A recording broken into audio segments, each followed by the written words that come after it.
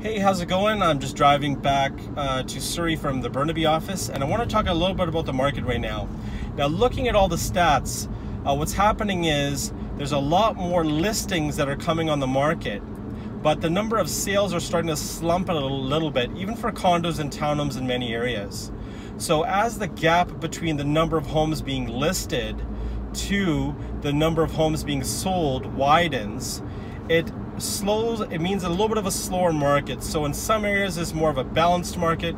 Some areas, for detached especially, for houses, it's a buyer's market. But however, there's opportunity there. Some people say, hey, it's not a great market right now, but take a look at this.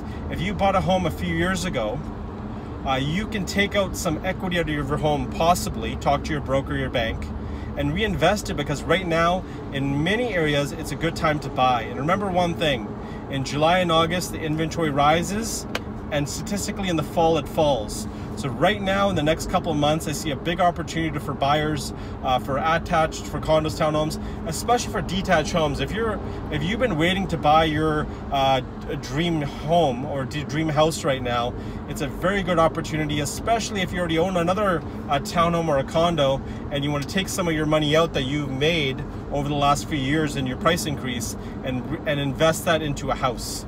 It's an opportune time to do that. So if you have any questions, feel free to talk to your realtor or give me a shout. My number's below. Take care. Bye for now.